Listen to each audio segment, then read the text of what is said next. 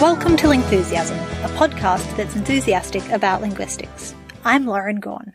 And I'm Gretchen McCulloch. And today we're getting enthusiastic about words for family members. Kinship terms. But first, we're looking forward to 2019. It's almost here. We're very excited to continue with the regular show. Some exciting plans like video episodes. We've had a really exciting 2018. We've done lots of really cool stuff. You've been along for the ride, and we're really looking forward to continuing with regular episodes and other exciting things in 2019.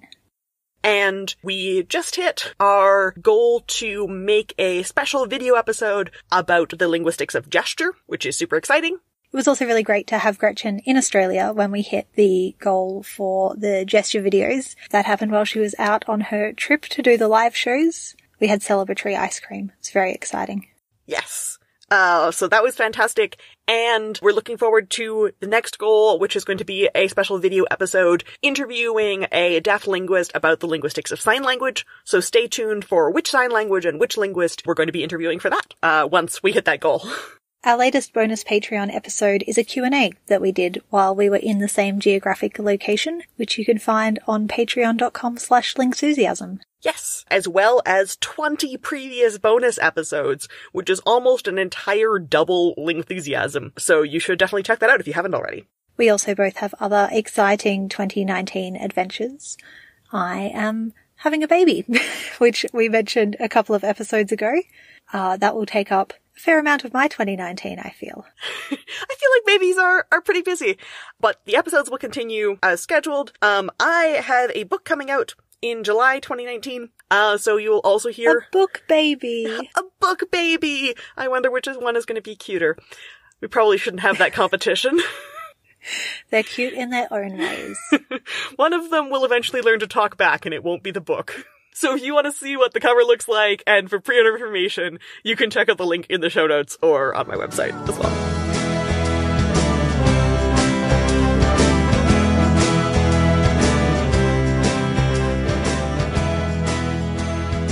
So Lauren, here's an important linguistic question. What are you going to have your baby call you? Are you going to be a mama, a mum, a mummy? I haven't thought about this, which means I guess that I'm just going to go with my socio-cultural norms. So probably going to be mum.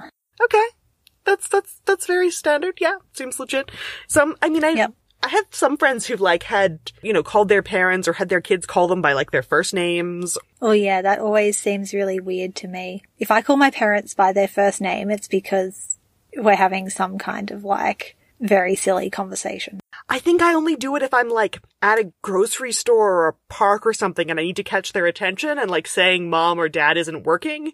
And so I'm I guess I should say their name to get them to turn around. Maybe that's a thing you could do. I love it's such a conscious decision for you. Definitely not part of my norm, but it is part of some people's norms. Yeah, I know people whose kids call them by their first name just because they find the idea of being mum or dad really weird. And I also know people who find the idea of being mum or dad weird, and so they go by something like mama or papa or, things Or they have some kind of cultural, I have people whose families have Italian heritage, so they're mama or papa. I knew someone at school who had a grandmother, but her friend at school had a nonna, and she was like, well, that word sounds cooler.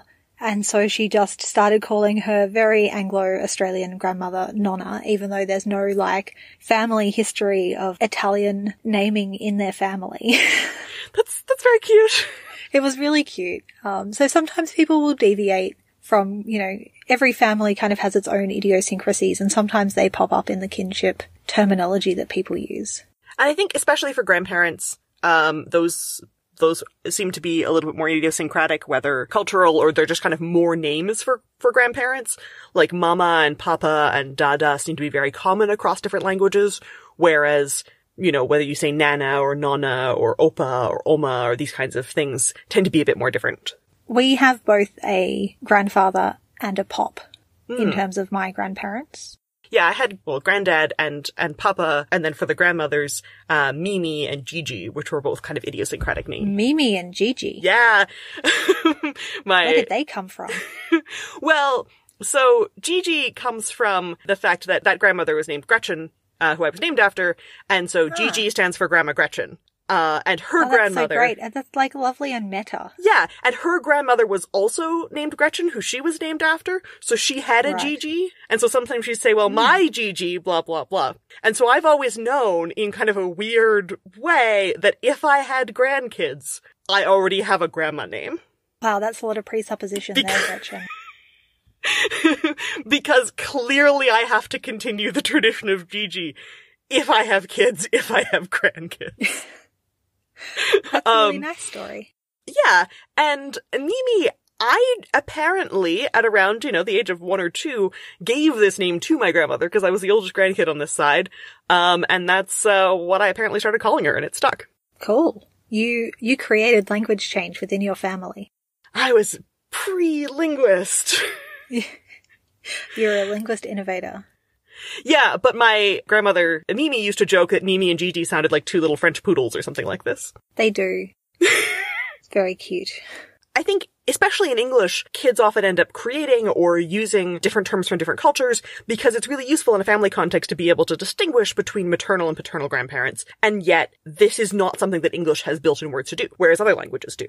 Yeah, and when you start looking at so like we have all these different things that we call different members of our family, so different kinship terms, and we start looking at how kind of different parts of the family get segmented up and what different languages and cultures pay attention to. You start to realize that some languages kind of lump together a whole bunch of people that we might separate out into different terms, or English is very good at lumping together groups of people that have distinct kinship terms in other languages and cultures. And it's always really fun to learn those different systems and kind of start thinking about how your family relate to each other in different ways. Yeah, I haven't really, most of the languages that I've worked with have been European, so I haven't done a whole lot with languages that have other kinship terms. But there's some different forms in Shuba, right? Yeah. So when I'm in Nepal, when people ask about my family, I suddenly have to start thinking about, for example, like aunts and uncles. It varies depending on whether they're your uncles on your dad's side or your uncles on your mother's side. And so in Shuba, your Au is your father's brother and your Ashang is your mother's brother. So your uncles on each side have different names. And then in terms of your aunts, there's actually a whole bunch of different terms. So the aunts on your mother's side all get called Amma, which is the same as the word for mother. Oh, interesting. And so you distinguish them by saying Ama Chombo or Ama Chimi, which means your big mothers, so your aunts that are older than your mother, and then your Ama Chimi are your aunts on your mother's side that are younger than your mother. Oh, so that's also distinguished, the older versus younger side. Yeah, and it's not that people don't know, just to make it clear, it's not that people don't know that their mother is different from their aunt. It's just that's how the system, I know that my uncles on my dad's side are different to my uncles on my mum's side. I just don't think about it that much day to day. And something that I find particularly interesting is that English doesn't distinguish between uncle by marriage or aunt by marriage versus uncle and aunt that are actually your blood relatives. No. So, personally, I have a distinction, I guess, between uncles and aunts that were already in the family when I was a kid. Yeah. And the ones that have subsequently married my uncles or aunts after I got older. Yeah. Because the ones that were in the family when I was a kid, I call them all uncle and aunt, and that's fine. And the ones that showed up when I was already, a teenager or towards adulthood, I'm like, I just call them by their names because I didn't have that kind of... they were first introduced to me, I guess, as this is the, boyfriend or girlfriend or, person that so-and-so is dating. And so I, spent a couple of years knowing them just by their name for that reason. And then when they got married, I didn't switch over to calling them uncle or aunt, even though technically they are. But somehow that doesn't work for me in the same way as the ones that I've known as part of the family ever since I was a kid. It's like for you, the terminology involves some kind of entrenchment within the family system. Yeah, or did I know you as a child or something like that seems to be the factor, which is definitely not a factor that's officially encoded into any kinship system I've ever encountered, but seems to be encoded into my personal kinship system. Which always makes these things more interesting. Yeah, there's the kind of official kinship systems, and then there's the personal idiosyncratic kinship systems. Yeah. But there are languages that have different terms for relatives by marriage as well. Yeah, so your aunts on your mother's side are your ama, but if it's your father's brother's wife, it's tsitsi. Mm-hmm. Whereas your aunts who are like your father's relatives, so younger sisters, are ani. Oh, interesting. Okay. And so you know who was married into the family, as opposed to who was a sister of your father. And there's more terms on the aunt side than on the uncle side. Because aunts can marry into families or marry out of families. So it's in this culture, it's the women who move house when they get married. Okay. And so your uncles are always around, whether they're your father's brothers or your mother's brothers. Whereas women aren't bringing uncles into the house necessarily. Oh, I see. Okay. They're less important to you. Your uncles-in-law you're going to have less contact with them, so they don't have a distinct term for them. Yeah. We could say uncles-in-law and aunts-in-law. I don't know why we don't. I find the whole in-law terminology in English very confusing. If I were going to fix English. You would fix the in-laws? The kinship system does need a bit of a makeover. And the in-lawing is very confusing because, I mean, to me it's confusing because so many people in my family have long-term partners who aren't married. And so I like to refer to them as outlaws.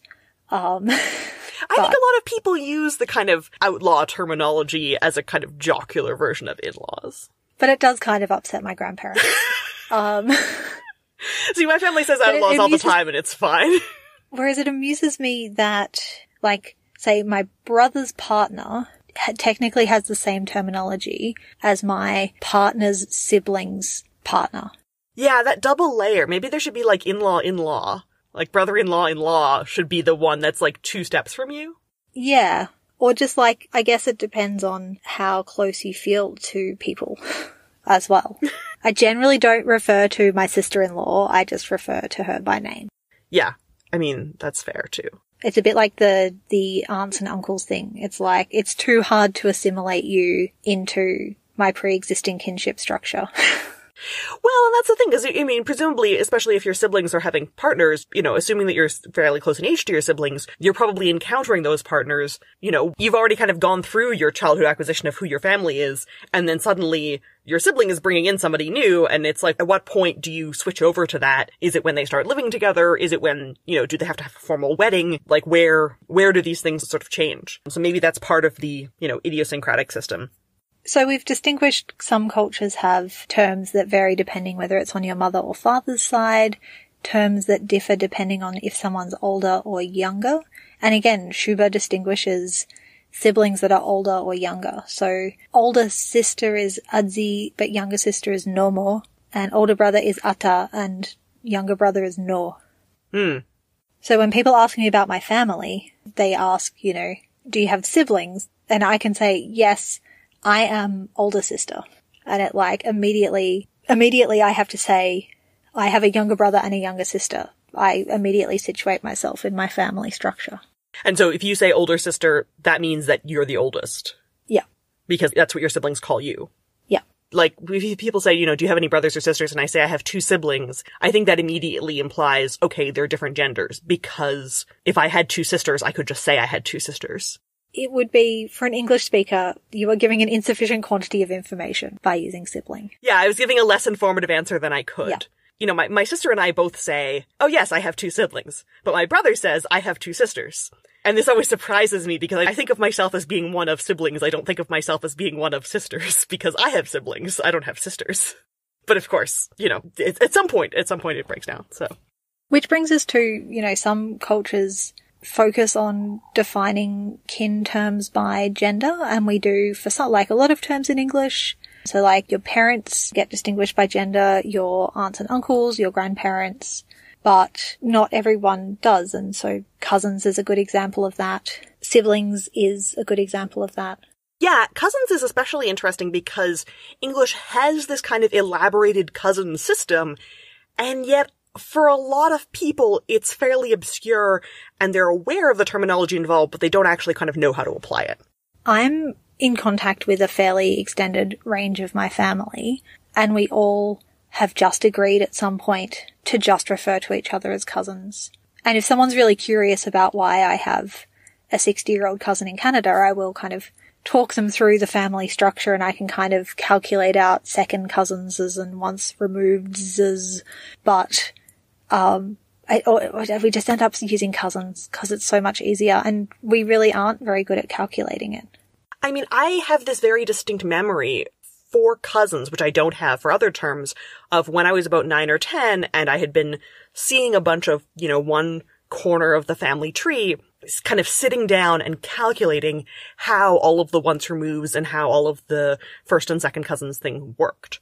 And when I did that, I kind of memorized which of people were which and which people weren't. So I call them all cousins. Like, I'm not like, hi, second cousin Bill, because I don't think anyone really does that.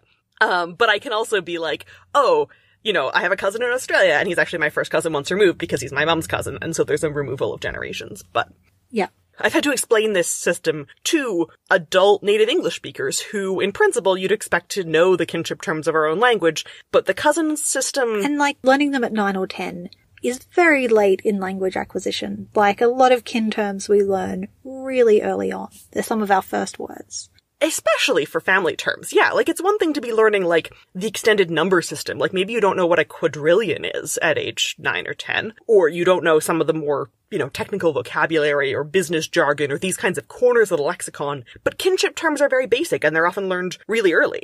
And this brings me to one of my favorite kind of cross-linguistic studies, which is the one that finds that mama and papa are words that children use to address their mothers and fathers, some of the very, very first words across a whole bunch of languages that are completely unrelated.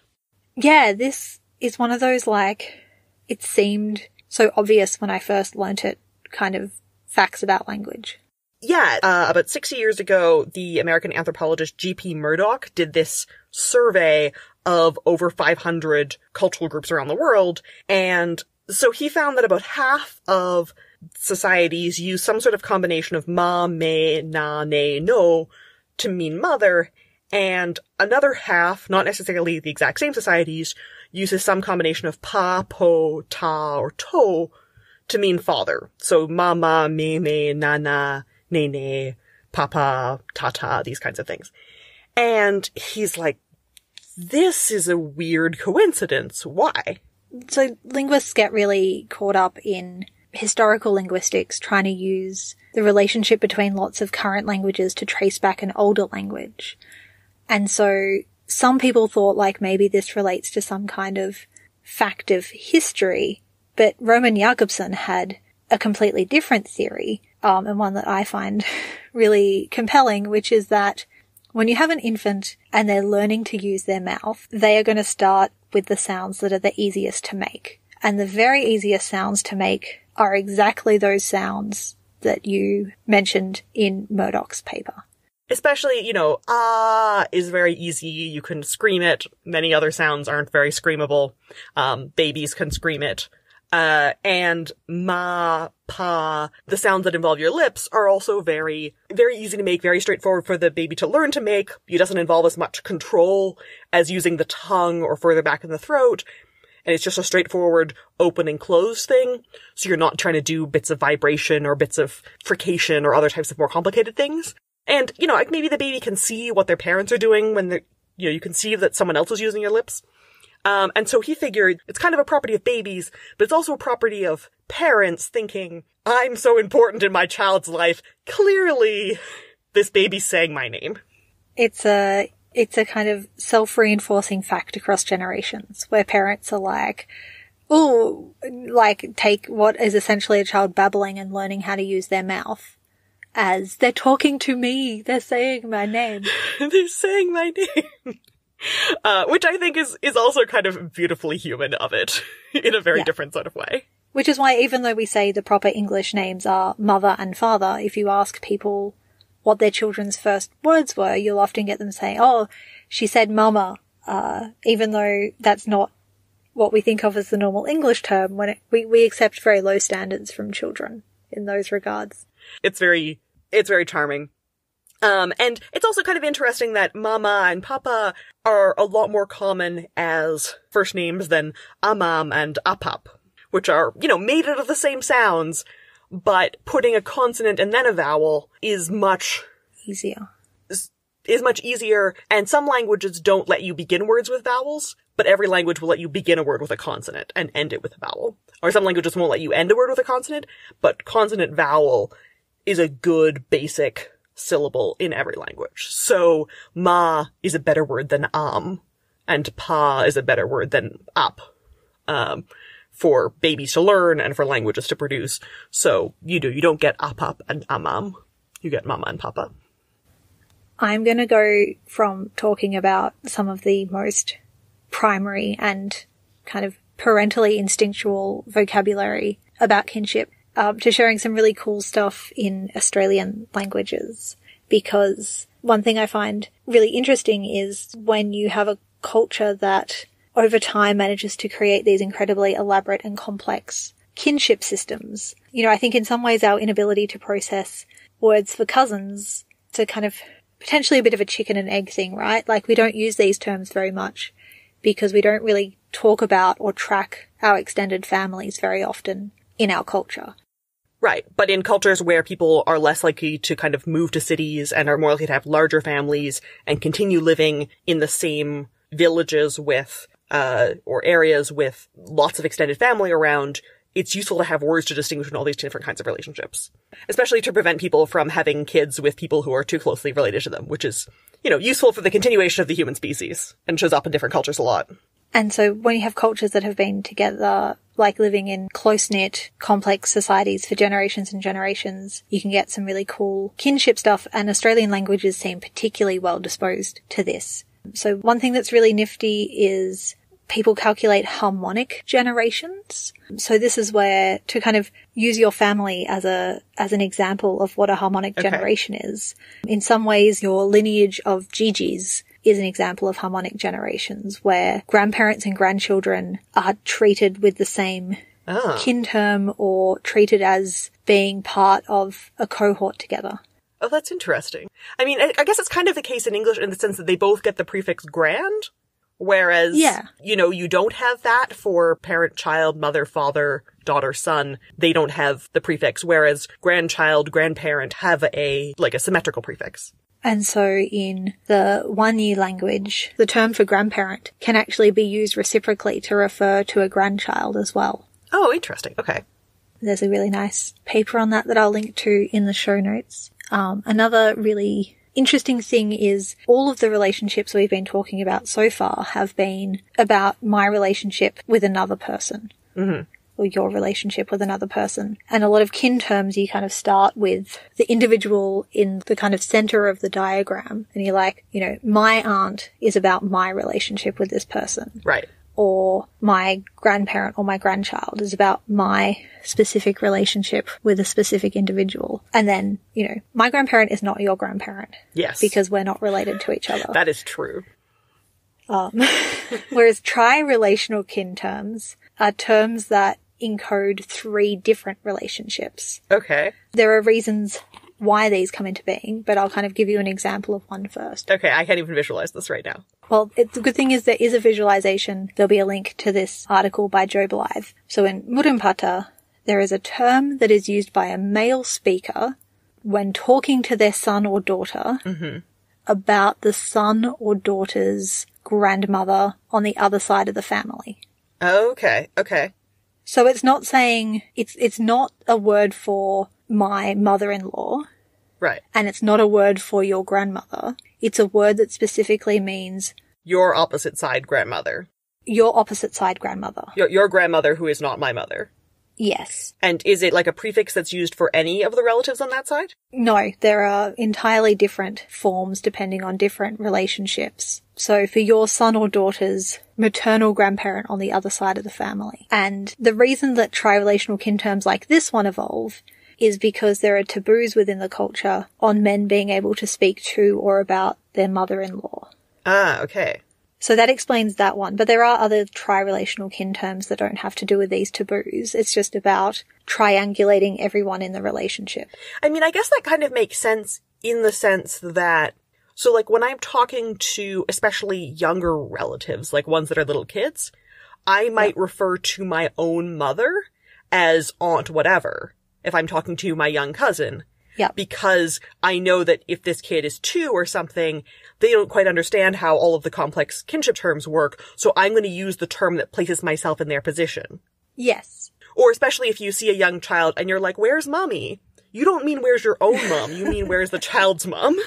Yeah, so we can do these triangulations, we just do them in our own head and position ourselves like the other person. Right, and we don't have an additional set of vocabulary for it. This is an entirely separate set of vocabulary to help navigate the 3-way relationship. Yeah, that's really interesting. It's super interesting. I can definitely see why that would be useful in certain circumstances, especially if you have kind of a complex network of kin. So, like, there are complex words that are encoded into the language that aren't encoded into ours. But there are also examples in Australian languages where these kind of things get encoded into the grammar as well. So, in Lardil, there is, coming back to this harmonic generations thing, I will use a different pronoun if I'm talking about me and someone in my own generation, or me and my grandparent, compared to me and my father or my child, because the father or child they're disharmonic generations, whereas my siblings and my grandparents and my grandchildren are my harmonic generations. Oh, that's interesting. And so there are entirely different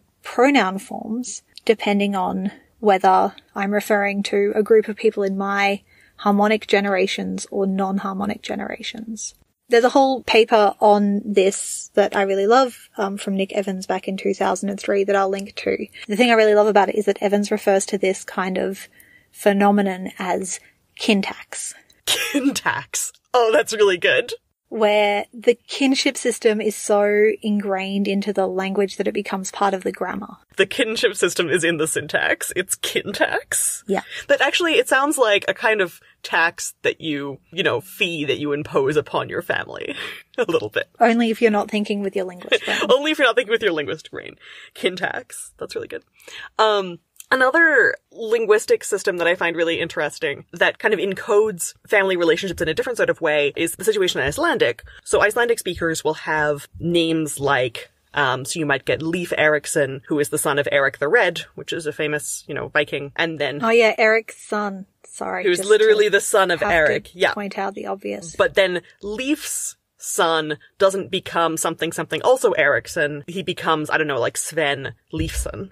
And this system is kind of vaguely familiar to English speakers because we have names like Davison and Peterson and Johnson and stuff like that have the son in them, but they're no longer active. There was a recent History of English podcast episode where Kevin Stroud looks at how this changes in the Middle English period. So we did have, you'd be Christopher Robertson, and then you'd have William Christopherson, who would then be having children who were like Thomas Williamson. But then eventually those names froze. And the whole idea of surnames is kind of really central to English and really weird to Icelandic people. Yeah, whereas in Icelandic, all of these get created, and so you also have the equivalence of, like Leif's daughter. She's not going to get the last name Leif's son. She's going to be Leif's dottir. Yeah. And in Icelandic, when you refer to someone, you know what their father's name is, or sometimes their mother's name if they get named after their mother there. So they don't have the custom of referring to people by their surname in formal context. So like political leaders or dignitaries in Iceland, the correct formal way to refer to them is by their first name, because the only context in which you would use so-and-so's son or so-and-so's daughter is when you're saying the full name, not as a replacement for their name. I love that everyone's been on a name bender at the moment because obviously with an imminent human to name, so have I. But there's also a great illusionist episode recently where Helen Zaltzman chats to some people in Iceland about their naming conventions and about the way that surnames aren't static, but they change with each generation. Yeah, and I found the Iceland thing really interesting because I realized that in the context where, I'm figuring out, who all my second cousin once removed are, I also generally know when I'm introducing myself in a kind of family reunion context, which of my family members I need to name in order for the person I'm talking to and I to figure out how we're supposed to know each other. Yeah. So, like, I don't have this encoded in my name anywhere, except for the fact that I happen to be named after my grandmother. But, like, it's part of conversation, even in a more limited context. Yeah, going to family reunions or weddings, and then I'm Lauren Chris's daughter. Yeah, exactly. Or, like, who are you here for in this wedding? Like, which side of the wedding are you here for? Even if you're not a relative, you can be like, oh, well, I'm so-and-so's friend from, like, university. Yeah. That's putting you in the extended non-kinship group. Yeah, or like at academic conferences, you're like, oh, well, I'm so-and-so's advisee. And they're like, oh, I know so-and-so. Or like the kind of extended networks. So humans have this need to kind of triangulate where they sit within social relationships. Yeah, absolutely. It's also interesting. I was intrigued to learn when researching this episode that the word sibling in English is both fairly new and also very old. New in terms of its current use? So, yeah, so it comes from Old English. Sib is actually related to the word for self, but in Old English, sibling is just any family member. Huh. And then in the early 1900s, 1903, geneticists started talking about inheritance, and they were like, guys, it's getting really annoying to keep saying brothers and or sisters this whole time. It'd be really great if we had a gender-neutral term for this umbrella category, because inheritance doesn't care. Yeah. And so they, like, reached into Old English and pulled out this term that had meant any relative and started using it to mean brother and or sister. Useful. I was like, this seems like a totally unremarkable word for me. It's, totally part of my active vocabulary. I didn't acquire it when I was 10, like, third cousin once removed. And yet it's a surprisingly recent innovation. I didn't realize it was that recent, but one recent-ish innovation that I've enjoyed bringing into my vocabulary is a word on analogy, which is, instead of saying nieces and nephews all the time, saying nibblings. That's fantastic. I like nibblings a lot. Which has the double benefit of being cute. And it was first used in a 1951 article by a linguist who was talking about kinship terms across languages and was like, look, a gender-neutral term like sibling is really handy, so I'm just going to coin nibbling while we're at it. That's great. I've also been seeing some people who are non-binary or genderqueer trying to come up with terms for, like, oh, well, one of my siblings is having a child. I want that kid to call me something, but I don't want to be called aunt or uncle, so what other term can I come up with here? And I've seen a couple examples. I don't think there's one kind of nibbling go-to yet, but there's a bunch of options like pibbling, parent-sibling. Oh, I like pibbling. It's kind of cute. It works very well in analogy. Or portmanteaus like auntle or uncle. I've seen auntie, which is kind of like uncle and auntie. Oh, yeah. Or titi, which is, I think, based on the Spanish tío and tía are used for uncle and aunt, respectively. Yeah. And so titi is like combining those. Or zizi, similarly, for zio and zia, which is the Italian equivalent. And we've seen lots of examples of individual families innovating terms. So I feel like if the system isn't working for you, within kinship, making it work for you and your family, however it's structured, is a great idea. Yeah, I think it's very easy to make it catch on an individual family, because if you tell a kid, like, here's what to call me, the kid doesn't know any different. Like, it works great for grandparents, and I think it should work really well for other family members as well. But it'll be interesting to kind of keep following that, because maybe in another generation or two, people will be like, what do you mean pibbling was only invented in the 2000s? Like, it's clearly part of my active vocabulary. You mean nibbling and pibbling and sibling were all once innovative? Which I think is a really interesting corner of the lexicon.